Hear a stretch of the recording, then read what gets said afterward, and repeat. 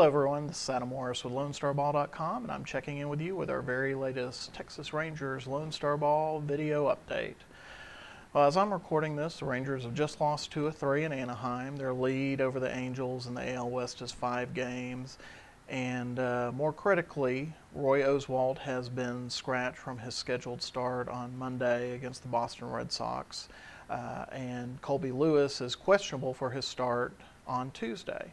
Roy Oswalt has a back issue that the Rangers think isn't serious, isn't going to result in disabled list time. Colby Lewis is having a recurrence of the forearm soreness that had sidelined him before, and they are less confident that Colby Lewis will be able to avoid the disabled list, but that still is a little bit up in the air. In any case, the result has been almost a panic, it seems like, from fans and some of the media that, oh my God, the Rangers, their pitching is falling apart. We got to get some pitching in here right now.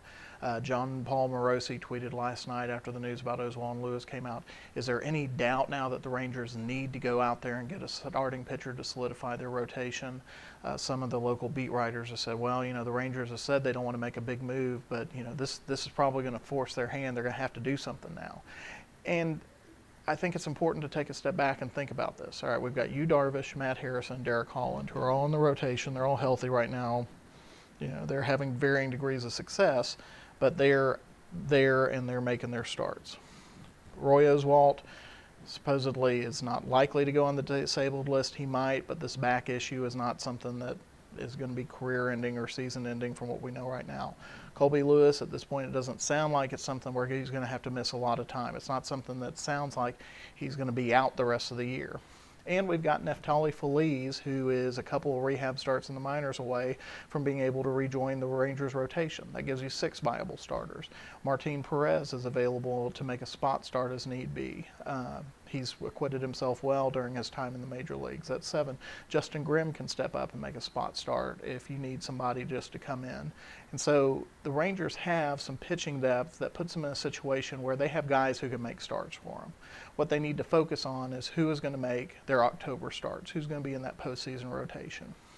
Right now, assuming everybody's healthy, you're going to have Colby Lewis, Matt Harrison, Yu Darvish, and either Derek Holland or Roy Oswalt in your postseason rotation. And so if we're talking about going out and getting a starting pitcher, you need to have somebody who not only is better than those guys, but is good enough that it makes sense to give up prospects or money in order to upgrade from Derek Holland or Roy Oswalt to whoever that pitcher is in the rotation. Now, if you're talking about a Ryan Dempster or Wandy Rodriguez or one of these sort of random guys that are out there available for trade, that's not going to do you any good. There's no point in the Rangers at this point going out and making a deal like that.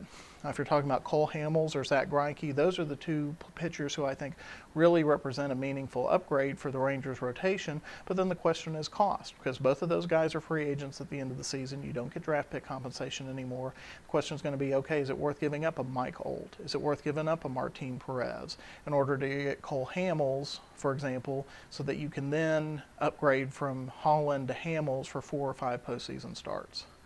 And I just don't know that that sort of upgrade is necessarily worth it. Now, the Rangers may disagree. They may say Josh Hamilton's a free agent at the end of the season. Mike Napoli's a free agent. Colby Lewis is a free agent. Mike Adams, Koji Uehara. A lot of these guys have the ability to walk at the end of the season. This could be a very different and not as good team in 2013. We need to strike while we've got the chance right now. And that's a defensible position. I think Cole Hamels would increase the Rangers' chances of having success in the postseason. But, I think if we're not talking about a Hamels or a Greinke, there's just no reason to be talking about going out there and trading for a starting pitcher.